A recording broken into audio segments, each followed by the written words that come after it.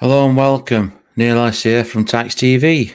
Hope you're doing well. Not the result and, dare I say, not the performance by some players as well. Defeat at Plymouth Argyle. So we're going to go through some player analysis, some player ratings about what I've done, put together. Let me know your thoughts as well.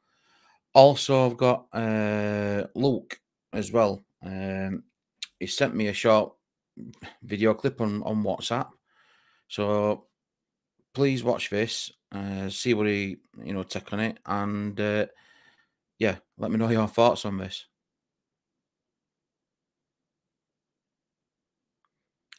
Yeah, a bit of a realities check, I think, and a few home truths said, and a long journey for fans. Round trip, early start at morning, and coming back late in night. So yeah, performance, I dare say, lacking on certain players. I think it's tech stock, and it's highlighted what we as fans think what we do need. And again, if people want to don't like that, send me a short video so I can put onto YouTube for you, or more away. Just send it me via WhatsApp. If you want to contact me, tykestv1419@gmail.com. I'll give you my mobile number. There is a WhatsApp group on Tykes TV. It's on Facebook and all social media stuff. But if you're struggling to find links, send me an email. I'm more than happy to, send you a link for that. And, videos at home and away, your thoughts. I'll just, short clip, 2, 3, 4 minute clip. I can bob it on, get a compilation together, and let me know everybody's thoughts, because it's all about opinions at the end of the day. So, yeah, we're going to be getting to the player ratings, Barnsley player ratings against Plymouth Argyle. So first on, we're going to go to Brad Collins, and these are my thoughts. My ratings there. Collins 6.5. If he didn't pull up any trees, but I think he had to do what he had to do. We seem to be getting breached a lot of time at back. I'm going to get onto defence in a minute, but yeah, 6.5. Again, it was did what he had to do, kind of thing. Williams, great to see him back after injury and playing in the role vacated by Britain, as we all know, down that right wing back role. Tried getting forward when he could. Again, his effort was there. I think frustration in second half were coming more prevalent to him, where he were trying to bomb on forward, but as he were trying to do that, there were notes in front as such for, way option of creating stuff again, which is going to lead up to this. So I'm going to give him a 6.5 as well. Mads Anderson looks like he's club captain now. 6.5. Again, that's the system we're going to be playing. We're going to be playing 3 at back and, the 2 wing backs kind of thing. He did what he had to do, we're trying pushing up and offside trap and that, and we're getting caught a few times. Again, it's a learning curve, and I think there's a few things to be taken out of this game, is in regards not just the player abilities, but I think the performance as well on certain players. Cundy, he got to go for half time. I gave him a 6.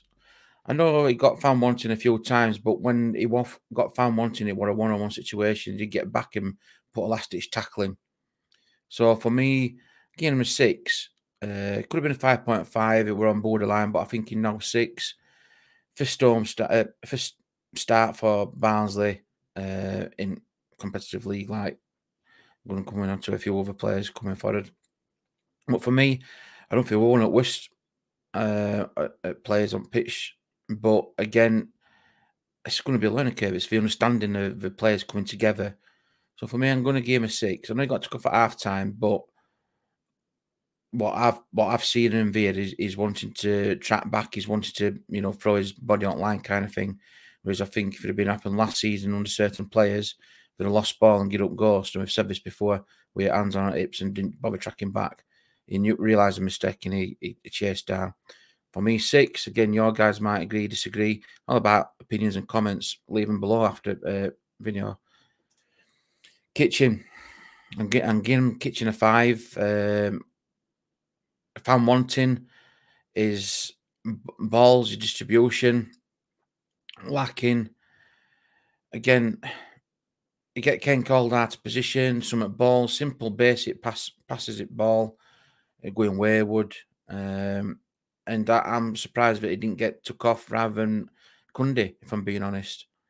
But again, by opinions, I might agree, disagree on this one. But I thought Kitchen were not at the races today for whatever reason. He were playing in the centre back role, so it once if we're playing out left wing back, I don't like that. But again, I'm Kitchen for me 5. Nicky Cadden, 7.5. First league start for Barnsley.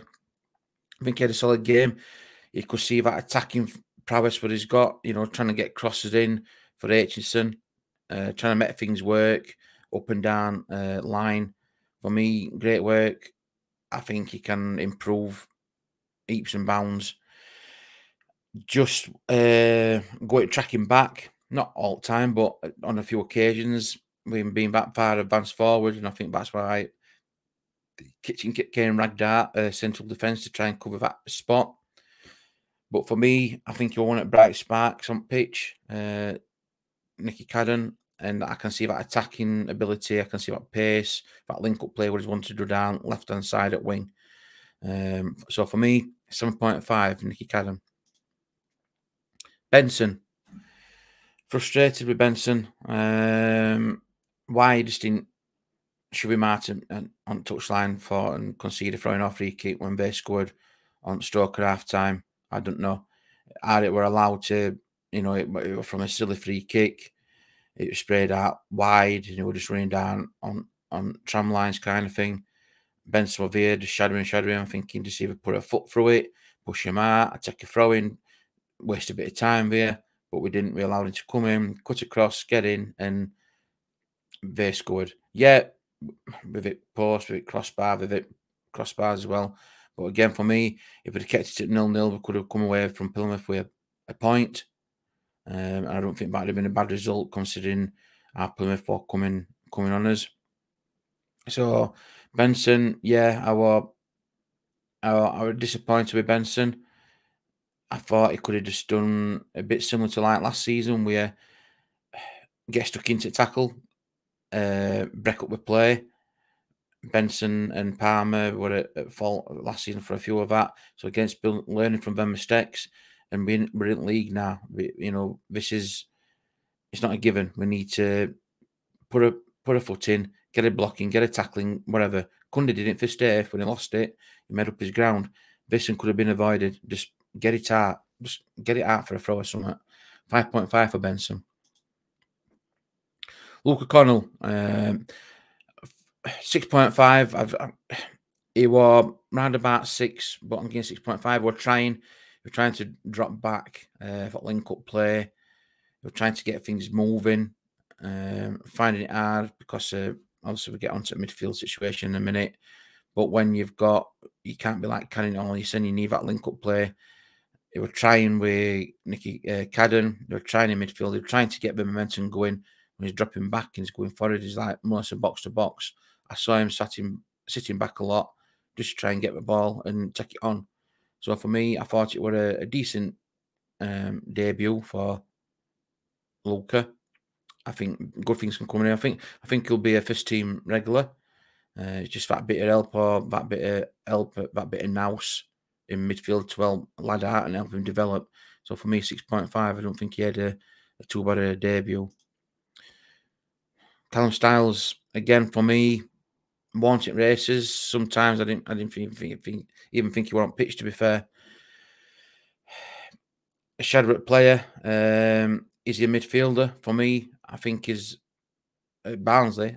Best I've seen him play, like left wing back role at Barnsley, if I'm being honest. Is he that kind of player to link up forward for that creative stuff? I haven't seen it as such. I haven't seen it as yet. Again, a move elsewhere might be on cards. I don't know. I'm just speculating here. But for me, 5.5. And that's where I try and get where Luke O'Connell 6.5 is trying to link up. You've got Benson and you've got Styles. You've got a lad who's making a debut. You can see that work ethic there. Benson was struggling. And for me, Styles well. Another poor performance by Styles, I'm afraid. Devante Cole.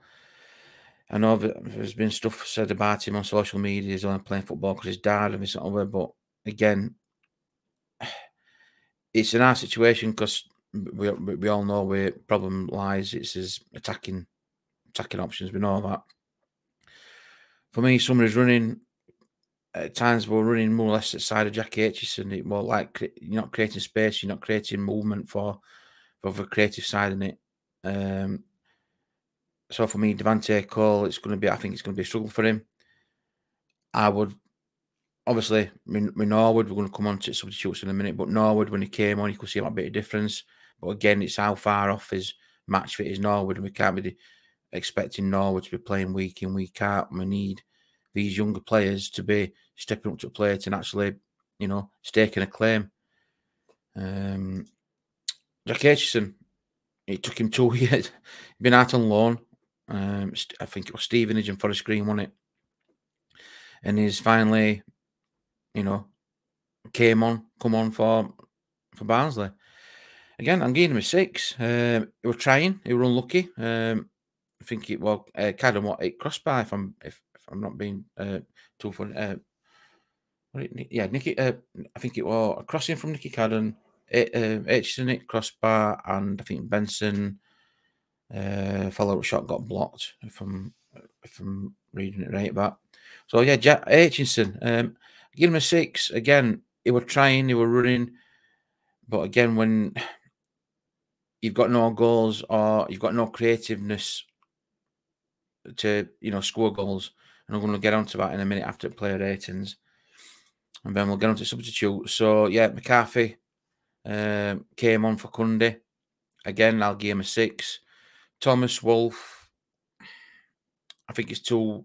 I can't really give him a 5 or a 6. And then Aidan Marsh and Norwood. Norwood came on and made that difference. Marsh were running down. 2 unused substitutes were Walton and Moon. But it was great to see that he's utilising the substitute Spence. You've got Matty Wolf, who last season was starting. You've got Norwood on bench, Luke Thomas. So, yeah, there's options there. First team options.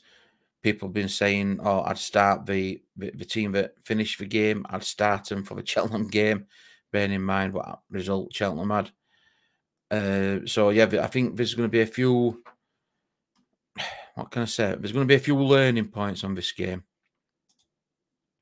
For me, Nicky Cadden's got man at match, 7.5.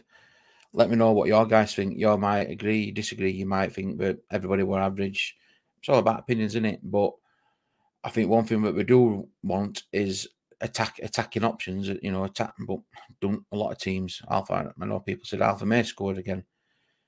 But when you look at it as well, you've also got to be creating chances for the attackers to score. And when you strip it back and you look back, the defensive unit, it doesn't look too bad. It needs tweaking. I think we can say that. Midfield, it needs someone in there to grab an hold at game and shake it up and put a tackle in. Hence the touchline when it could have been avoided on stroke at half time. And if you're not creating out for attackers to score, albeit 1 or 2, attempts, probably 1 on goal or something like that, 2 on goal, you're not creating stuff. And Styles, who, if he's that supposed to be creative player and linking it up, it didn't work. Benson didn't work. Luke O'Connell's dropping deep to pick up ball to try and create and get momentum going. So again, as much as we need strikers, we also need that attacking, that creativeness for it to happen. So when you strip it back, yeah, there's going to be a lot of things to work on in that final third. It can be a solid out. We lost 1-0. It could have been a 0-0. So that's where I'm getting it, is that there's a lot of things to be worked on, not just think, we need an attacker, probably need a right wing back. No disrespect to Jordan Williams, but if Jordan Williams gets picked up, we've got Will Undermark. Is he his answer? I don't know. But we've got to be creating chances and not... Yeah, so there's a lot of things A lot of unknowns and uncertainties. So that's my player ratings for the game against Plymouth Argyle. Like I said, it's all about opinions and comments. Leave them below. Please like, subscribe, and share. It means a lot. I do appreciate it. I will be doing this and tweaking it and getting it better, getting more fluid and stuff like that with the player ratings on the slides and stuff. Try and add some pointers in and stuff. So there's a lot of things going to be working on that. But yeah, let me know your thoughts. Who's your man at match, and what do we, Barnsley, need for the season ahead? One thing left to say, you Reds.